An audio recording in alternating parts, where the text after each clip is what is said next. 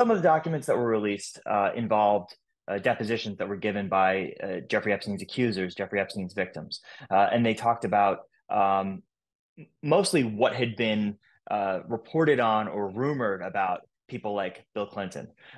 These women were asked if they had ever been on a helicopter with Bill Clinton. They denied that. Much of the information that we've seen in this document release today is stuff that we've already known for the most part. Names like former President Bill Clinton, Prince Andrew, even the mention of Michael Jackson came out through a lawyer several years ago.